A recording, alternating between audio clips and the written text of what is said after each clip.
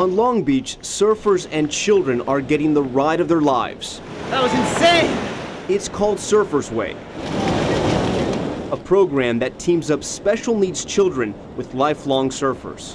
You love surfing? Yeah! Jane and Mitch Weisbrot have twin boys with autism. I was afraid they were going to fall off and would they get hurt, and the guys just picked them up by their life jacket and they were surfing. It was amazing. It was absolutely amazing. Not only for Scott and Brett, but also for Mom and Dad. As a parent, you know, we're going through therapies, we're going through all the issues that we have.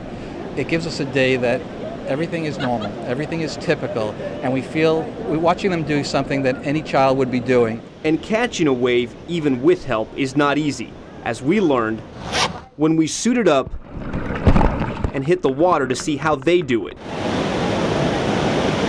There are wipeouts, but they usually end with smiles. More than 90 kids, including Luke Campbell, got to hang 10 or just hang out.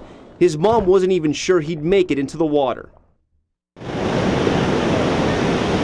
Did you ever think you'd see your son doing this? No. Good job, buddy. It's a great organization and we'll definitely be back to do it. They always focus on what our children can do, not what they can't do. As a lifeguard and a politician, Assemblyman Harvey Wiesenberg has helped children at Long Beach for more than 50 years.